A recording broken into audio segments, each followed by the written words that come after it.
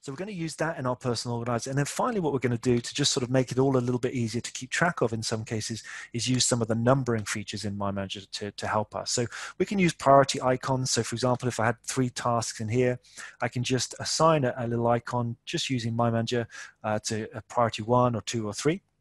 And again, if I decided to change the order of that, I can just say I want to change that to a 1. I can right click and say I want to change that to a 2, or I can just actually click the icon itself in MindManager and it's going to cycle through 1, 2, 3, 4, 5. Now this is a really nice way of making nice visual priorities, but if the topics and things are likely to move around a lot, so if this is likely to move around or these things, having to do that right clicking or even just cycling through, it's a bit more work than it needs to be. So if things are not going to move too often, I would suggest using the icons. But if you think things are likely to be moved up and down quite a bit in terms of your reprioritizing, I'd suggest using the auto numbering feature in MindManager because it'll do the work for you. It's not going to be quite so visual like those red icons, but it's just going to keep things nice and clear. So if I move Email Julie to the bottom of the pile, you see MindManager is just renumbered here.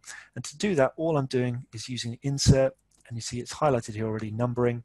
So if I reapply that now, you'll see it just numbers. And that's just really useful. If things are going to move around a lot, you'll see it's just going to renumber however I move things. And that just is a very useful way of keeping track of kind of priorities that are sort of fast moving or items that are fast moving.